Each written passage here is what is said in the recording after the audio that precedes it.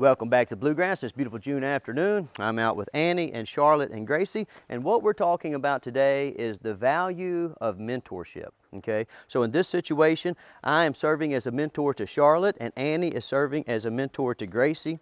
And the point we want to really make today is that from our perspective, although there have been some great inroads in dog training in the last few years, we feel that dog training in the aggregate is kind of going in the wrong direction, where everybody's becoming too focused on their individual dog and expecting their individual dog to become too focused on them, right? You'll hear things like, I want to be the center of my dog's universe, or, you know, things like that, right? Okay, what we believe is that, you know, dogs, they're social creatures, okay? And human beings are meant to be social creatures. So we want to encourage people to get out and be social, you know? And so, like, the point of this video is that if you have the opportunity to take your dog, who you've been spending a lot of time training and socializing, if you have an opportunity to take that dog out into your community and find someone who's struggling a little bit, then I feel it's your responsibility to do so, you know? So like in this case, this little dog here, her name's Gracie, and she's going to go home and she's going to live with 3 little girls. And so we want to make sure that she's properly prepared to go home and live the lifestyle that you know, 3 little girls live. But that's not enough for us. We want to send Gracie out into the world as an ambassador, okay, as an ambassador for dog training, because we believe that if all dogs just simply did 9 things, the whole world would be better off. And what are those 9 things? We need dogs to come when you call them. We need dogs to be still when you tell them. We need dogs to have good manners from the neighbor's perspective. We need dogs to start social situations off by being calm, attentive, and polite. And we need dogs to refrain from behavior that's dangerous, destructive, or rude. Okay, so on the internet, what we see a whole lot is people complaining about other dog trainers, about other people's dogs in their neighborhood, things like that. But what we don't see is a lot of people volunteering to be mentors. Okay, and so this video, we're just demonstrating on the course kind of some specific skills that one might need for their dog to be good and to be able to take them out in public, right, in this portion of the video. But we're just going to kind of tag along. I'm going to let Charlotte tag along with me as we're doing some maintenance around the kennel and show you that, like, you can be a great mentor just by integrating another person and another dog into your daily activities. We have some work to do here, so I come out and I say, hey, Charlotte, will you help me, like, you know, will you help me train my dog and I'll help you train your dog so we'll both be better off? Sure. Will the dogs be better off? Yep. Okay, now listen, I got some other stuff to do today. You want to tag along? Sure. Okay, all right, so that's what we're going to do. We're going to get out and we're going to get some stuff done, and we're all going to learn by doing.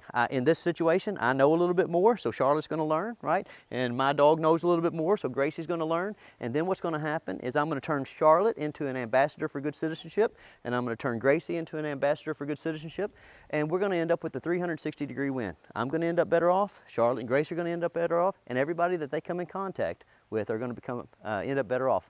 All right, so you guys can just hang out and watch us do some work, and we'll all be doing some awesome learning through activities. All right, come on, you ready? Yeah. All right, good dogs, very nice. All right, so let's talk about the elephant in the room. I know a lot of you are thinking right now, Stonnie, I just don't have time to be a mentor. Guys, that's just not true. You have the same amount of time everyone else has. We all have 24 hours in a day.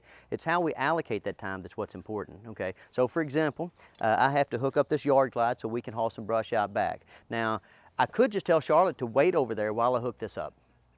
And I could tell her to wait over there while I pull over in the yard. And I could tell her to wait over there while there's always waiting to be done, okay? Or I can turn this into a 360-degree win. So I'm going to show Charlotte how to use the four-wheeler as an obstacle, okay? So I'm going to be a mentor for Charlotte, and then Annie's going to be a mentor for Gracie, and I'm going to hook up the yard glide. And it's going to take the same amount of time, basically, okay? Only I'm accomplishing a whole lot more stuff. All right, Charlotte, I want you to watch what Annie does. I want you to let Gracie watch what Annie does, and then I want you to do the same. So bring Gracie over here. All right, so we're going to position Gracie over here by the four-wheeler, right? And then I'm going to call Annie. Come on, Annie. Up, up. Now, so you see what happened there. I walked over to the four-wheeler. I made an inviting gesture. My dog hopped right up on there. Now, this dog likes to ride on a four-wheeler, so I don't have to give her a treat, but I'm going to give her a treat because, like, I'm mentoring, right? Okay, now, Charlotte, you do the same thing and just keep practicing it. Or, you know what? How about this? Get her up there and then practice staying. Okay, because guys, listen, having a dog that stays when you're busy, that's really a key to integrating a dog into your lifestyle. If if you have a dog and like you can be at the boat ramp, or you can be at the soccer game, or you can be at the pizza parlor, and you know for sure that they're going to sit patiently, they're going to be calm, attentive, and polite, then you're very likely to take them with you, And the more that you integrate the dogs into your life, then the better the dogs are going to be. Now, I can kind of see what's going on here underneath this rack, and I see that Charlotte's struggling a little bit. Okay, guys, remember, when you're mentoring, you're helping people learn how to do things for themselves. And right now, Charlotte is helping that puppy learn how to do something for itself. So every day when you're mentoring, okay, try to set it up so that you're helping, but you're not doing for. Because if I have to get off here and do that for Charlotte, then I'm not going to get what I need to get done, and the lessons that Charlotte and Gracie need to learn are not going to be learned, okay? I can see kind of through here, it looks like Charlotte has managed to get Gracie up there. That makes me very happy. So I end up being a happy dad. Charlotte ends up being a happy dog trainer. Gracie ends up being a happy dog because she gets to be up there with her mentor, Annie, and we're fixing to go out back and do fun stuff and run around, have big time adventures. All right. Okay, you ready to get some brush? Yep. All right, let's go. Very nice. Okay, now here, you'll notice Charlotte just hopped right up on the four-wheeler.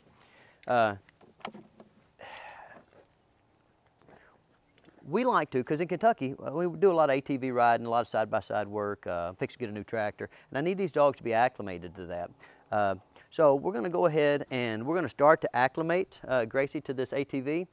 Now, Charlotte's kind of jumping ahead because she knows Annie knows how to ride on ATV well. What we'll do is we'll just do a little quick acclimation phase here, and what this shows you is that Charlotte's already thinking about the next step. Okay, Gracie's not quite ready for that.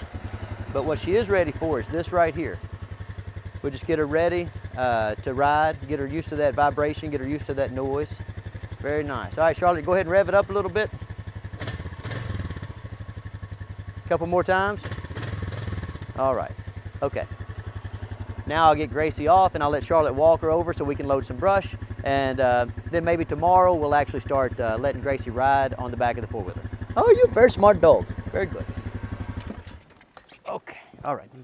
Now, so when we go to get her down, again, going down is always harder than going up, so you got to kind of help them so they don't slide off there.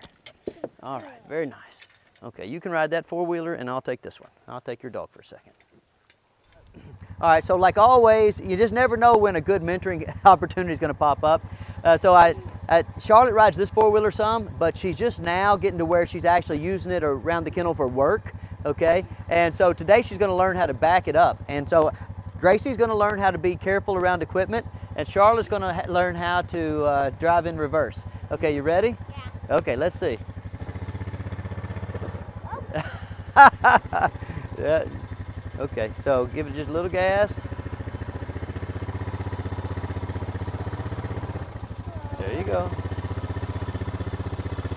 There you go, keep going. Whoa! All right.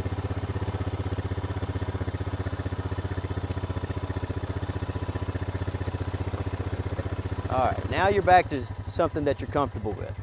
Okay, so look guys, this is how dog training works. You go from general to specific. So like with my children, they're around equipment all the time when they're young, and then they just learn a little bit as they go. And so Charlotte's little four-wheeler, it only has it only has drive on it. Now this one has reverse, right? And so I just had to give her some help in the reverse section. Now she's gonna go back to drive and then go over to the brush on the wagon.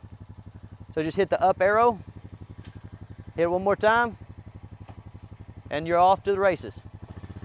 Very nice, guys. And that is the ultimate version of learning by doing. Okay, so we made it over to our trailer. Now on this trailer, we have some dirt, we have some mulch, we have a lot of tools, and we have some debris. Okay, now like around my place, we have a lot of trees, a lot of shrubs. We had a hard winter, and so every spring and summer, we have to go through and clear out all the dead. So now I've got to get all this stuff like loaded over here onto my yard glide so that I can take it out back. And then while I'm doing that, again, like I could ignore my daughter. I could tell my daughter to go play. I could give her a phone, whatever, but she's gonna be learning anything. Okay, so I want my daughter to learn, and like if my daughter's learning, she might as well have a puppy tagging along learning too, right? Always think about that, guys. 360-degree winds. So like this right here, you wouldn't think about it, but this provides a perfect socialization opportunity for a young dog. If you go up north, a lot of the, the stairs and grates and stuff, they're made out of various types of corrugated metal or extruded metal, right? So like if you see somebody with a landscaping truck, ask them, say, hey, would it be okay if I took my dog and like walked up and down your landscaping trailer? Nobody's gonna care, Hey, and then if you're gonna take your dog and you're gonna like walk it up and down a landscaping trailer, why not ask the kid next door, Why not ask the elderly lady next door whose grandchildren haven't come and visited her, Why not just ask anybody? Say, hey, I'm gonna go look for some socialization opportunities with my dog. You wanna tag along? Hey, would you like to come over here and tag along while I work, right? I'm gonna work and you can work. And Gracie can work and we can all have fun, right? Okay, so you're just gonna kind of walk up and down the trailer there, okay?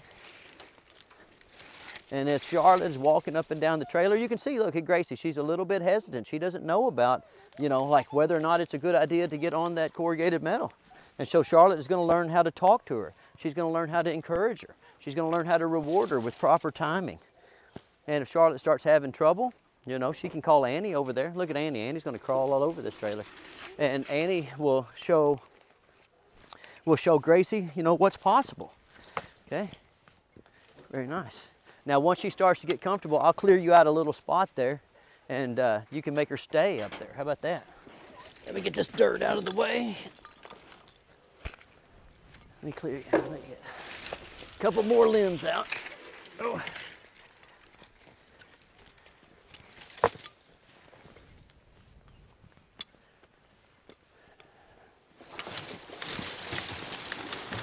All right, so now I've almost got Charlotte a little spot cleared there so she can work on getting Gracie to stay. Now, as Gracie's learning to stay, then I want you guys to think about what all's going on, okay? There's lots of noises, okay? There's a ton of smells in these different kind of bushes. Then I'm gonna probably accidentally whack them with some limbs over time as I'm trying to get this stuff offloaded. All right, Charlotte, you feel like you, then my dog's gonna steal my sticks. Okay, I think you got a big enough spot now. Get her right up here, ask her to stay. There you go. So see if you can get her to sit and stay right there.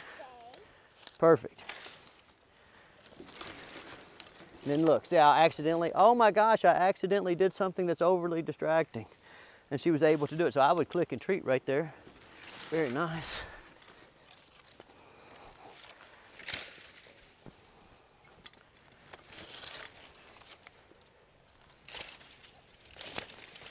Now, if you're wondering why I'm transferring these limbs from our big wagon to the yard glide, is because to go out back where it hasn't rained in a while, if we take this big trailer, it's gonna make big tracks through my yard. And I'm kinda particular about my yard. I mean, I'm not as bad as some people, I guess, but I have a tendency to like it to look a certain way,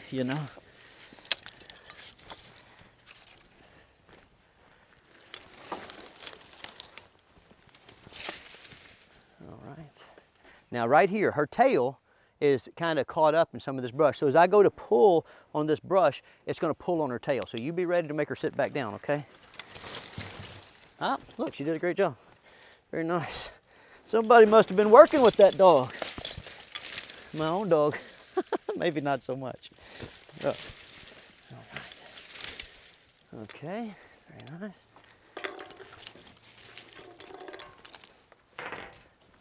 Now look, the yard glide is all loaded up and we're ready to head out back. Very good job, Charlotte. Very nice. Very good dog, Gracie. Okay, so you get your four-wheeler and I'll get my four-wheeler. And we'll head out back. Watch out, nerd.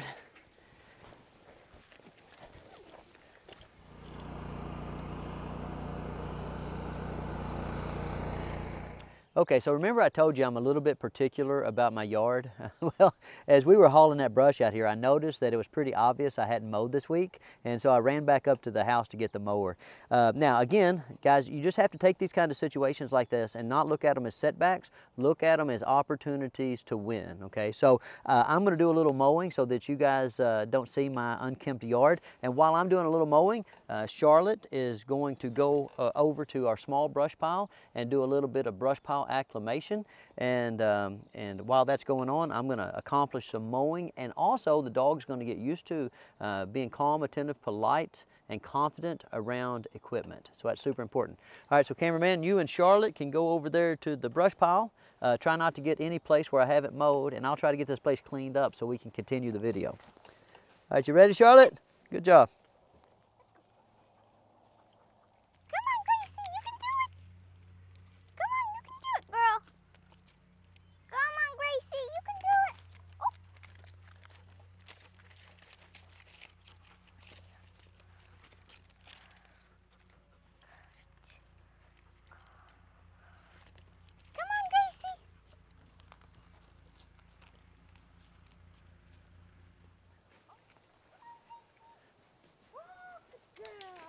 All right, so it looks like Charlotte is doing a great job over here. Now, one of the things I want you to notice is, like, you know, when I come up on this brush pile, even though all these logs are kind of, you know, they're pretty sketchy, right? Look how I just climb right up here like an old mountain goat, and how Annie climbs right up here like an old Labrador goat, right? And you'll watch Charlotte, and Charlotte is just, you know, she's a little bit more hesitant, and you watch Gracie, she's a little bit more hesitant. Try to go over that way just a little bit. Okay, now this is the key to mentorship, guys. You have to be patient enough to understand that you're going to do something pretty well, and whoever you're mentoring, you know, they're on the come up, so they're not doing it quite as well. Okay, but do you do it better this year than you did it last year? Yep. Okay, well, as long as we're making progress, that's all that matters in dog training. So each week we just come out here and we try to take a few steps forward, and over the course of the year you end up with a dog that's really awesome, right? And if you're mentoring a child, you end up with a child that's really awesome. And then, so Annie is a mentor for Gracie, I'm a mentor for Charlotte. Charlotte and Gracie will be mentors for other people, and Gracie and her family will be mentors for people in their neighborhood, right? And it starts off looking a little shaky, but it always works out. Well, I have the yard cleaned up. Oh, I'm sorry, I pulled your hair. So that's learning by doing, right? I learned not to I don't have long hair anymore, so like I don't pay attention to the brush. But we're gonna go over here, we're gonna get on the brush pile, and now our yard's mowed, so we don't look like bums. All right, you ready? Head on over there. Come on, Gracie. Very nice. All right, let's go, guys. Good dogs.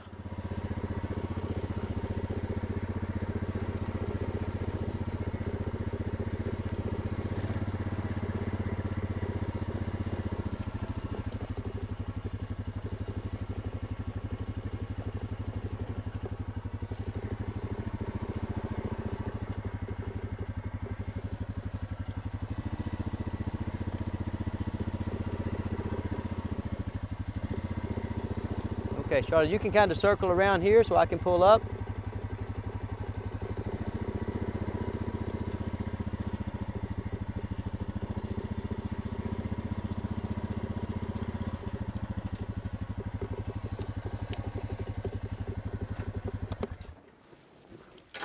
All right, cameraman, if you can kind of come over here, we'll take a look at what we're doing.